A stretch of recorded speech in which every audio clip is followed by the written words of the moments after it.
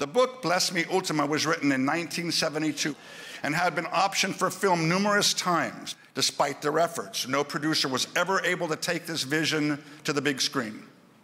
When no one else could, Christy was able to illuminate the written words on the page with heartbeats, voices, faces, and souls. Here's her story.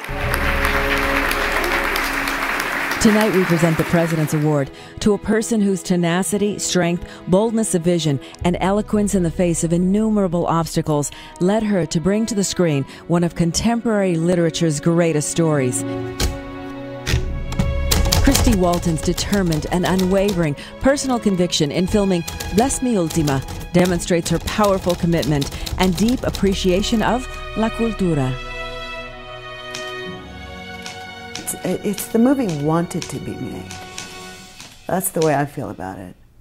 And the people who have come into this film have come to be in this movie because, in a way, this movie called them.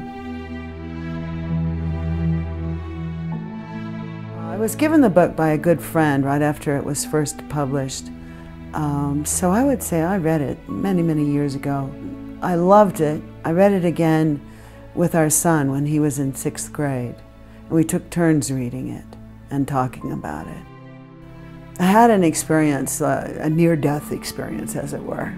And when I realized how easy it was to die, I had a few questions about some things, my bucket list. What do I want to see happen? I said, I really want to see this book made into a movie. Ultima reminded me of my own grandmother, very tied to nature.